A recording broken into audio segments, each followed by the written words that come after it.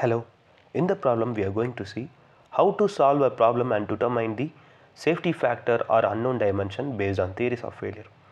அதாவது இந்த வீடியோவில் நம்ம ஒரு ப்ராப்ளம் சால்வ் பண்ண போகிறோம் based on theories of failure. அது மூலமாக நம்ம எப்படி அன்னோன் ஃபேக்டர் ஆஃப் சேஃப்டி கண்டுபிடிக்கலாம் இல்லை அன்னோன் டைமென்ஷன் கண்டுபிடிக்கலாம் அப்படிங்கிறத பார்க்கலாம். Let me read the problem now. Determine the safety factor for the bracket as shown in figure based on the distortion energy theory and maximum shear theory. The material is 2024 T4 aluminum with sigma y value, that is yield strength value 324 megapascal. The rod length is L is equal to 150 mm, arm A is equal to 200 mm, the diameter of rod D is equal to 37.5 mm. The load F is equal to 4545 Newton, that is 4545 Newton.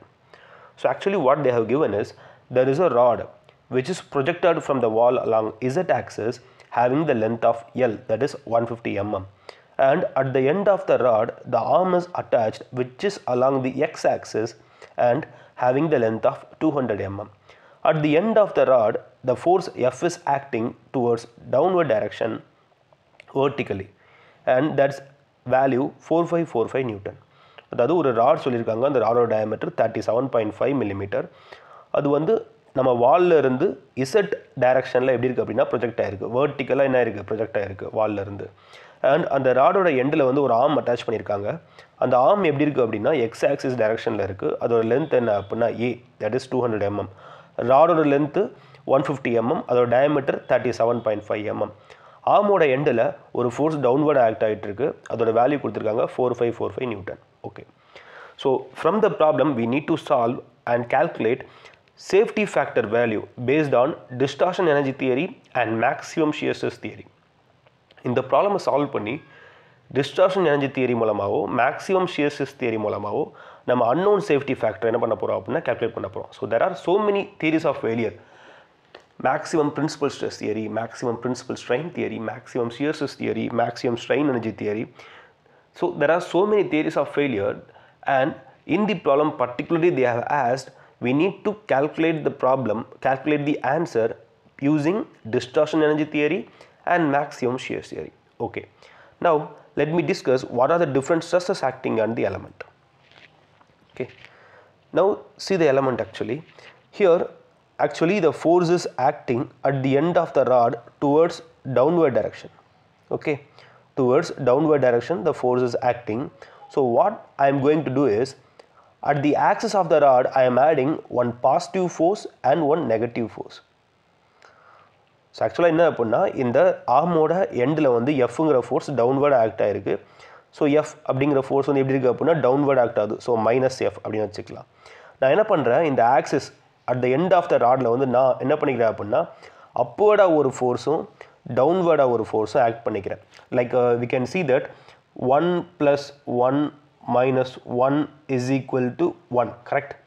So if there is a force, I add one force and I subtract one force. So the final answer is the force only. So at the end of the arm there is a force towards downward direction. So what I am doing is, I am actually imaginarily I am adding one force upward direction, one force downward direction, same amount of force. So minus F plus F, it will get cancelled, right? So I simply add upward force and downward force at the end of the rod.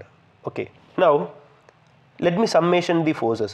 Minus F plus F upward direction, so plus, then again minus F. So நான் என்ன பண்ணுறேன் அப்படின்னா இந்த ராடோட எண்டில் upward டவுன்வர்டாக ஒரு force add பண்ணுறேன். எதுக்கு அப்படின்னா எனக்கு இந்த டவுன்வர்டாக ஆக்ட் ஆகிருக்க இந்த ஃபோர்ஸ் இருக்குல்ல, சம்மில் கொடுத்துருக்க ஃபோர்ஸ், அது ஆக்சிஸை விட ஏங்கிற தூரம் என்ன இருக்குது அப்படின்னா தள்ளி இருக்குது. ஸோ எசென்ட்ரிசிட்டியாக இருக்குது அந்த force. So to avoid the eccentricity I add one force and subtract one force at the axis. So இப்போ இதை வந்து சம்மேஷன் பண்ண அப்படின்னா minus F plus F. So minus F plus F cancel ஆயிரும், ஆன்சர் என்ன அப்படின்னா minus F. Okay, so for that purpose only I add and subtract a force with the element. Okay, fine. Now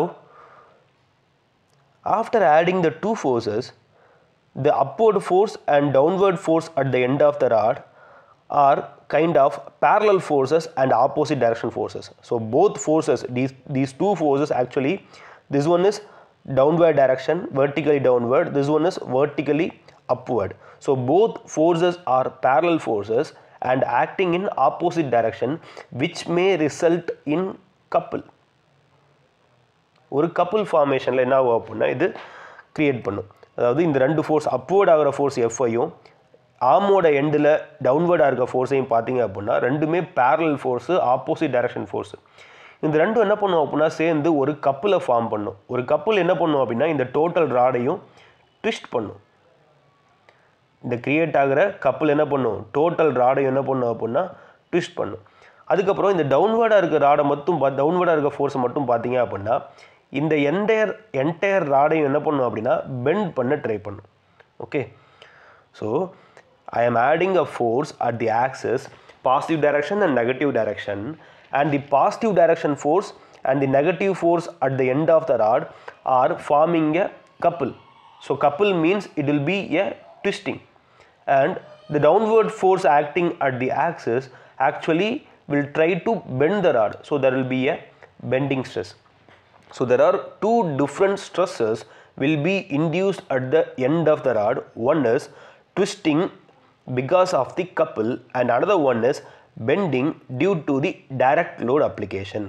So clear? So I am explaining it again. Here at the end of the arm there is a force towards downward direction.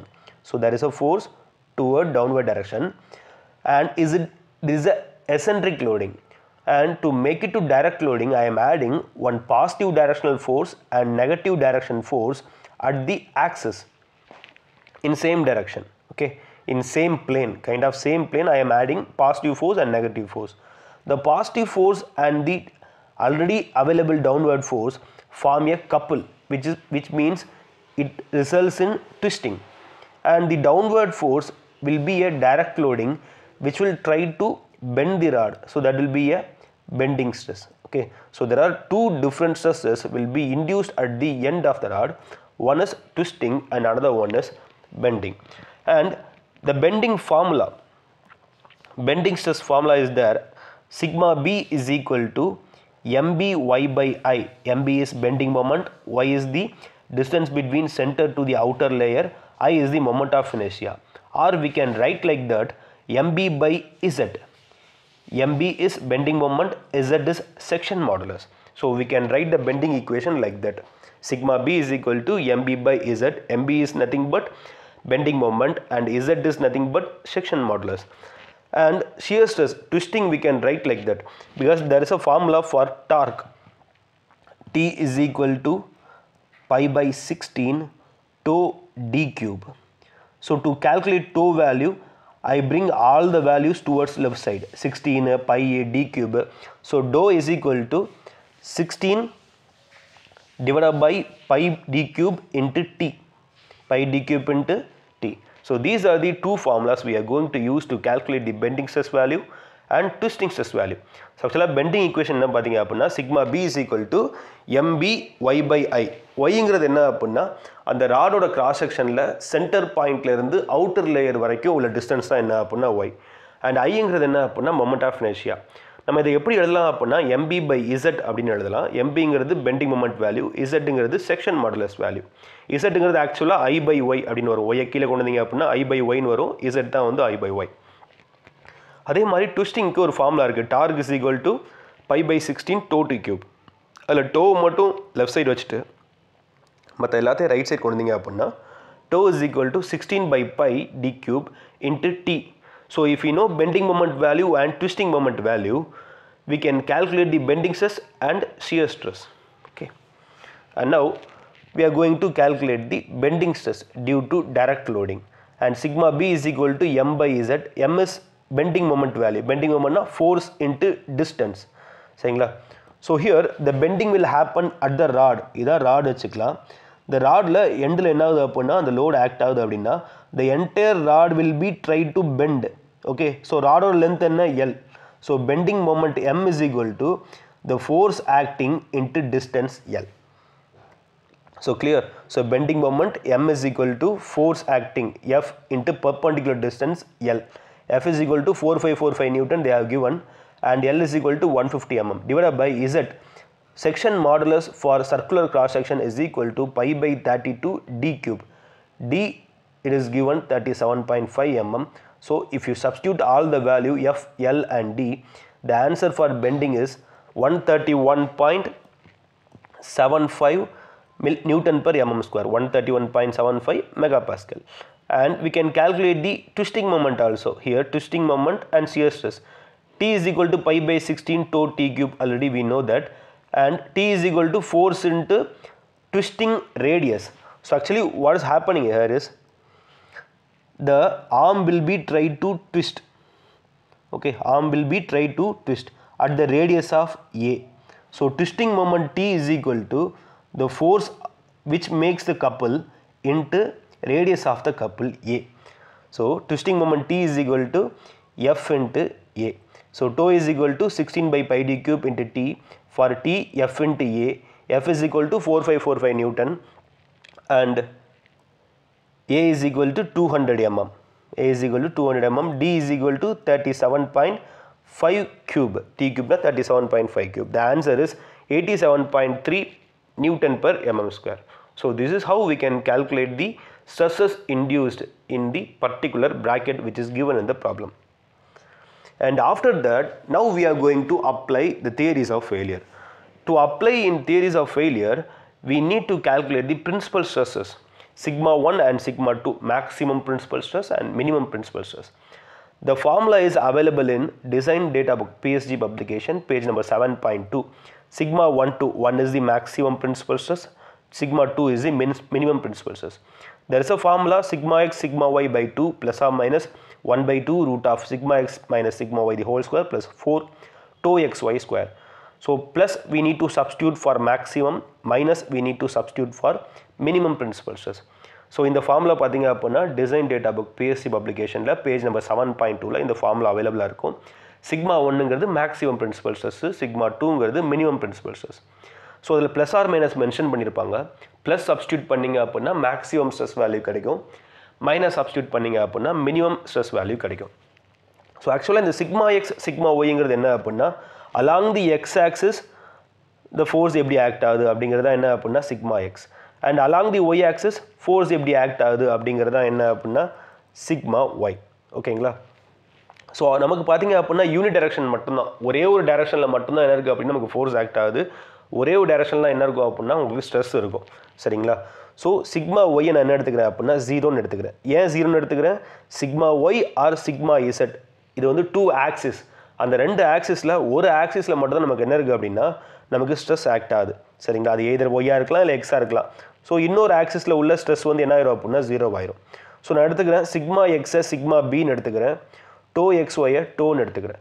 By substituting sigma x is equal to sigma b and tau xy is equal to tau and substituting plus symbol, positive symbol, I can get sigma 1 value.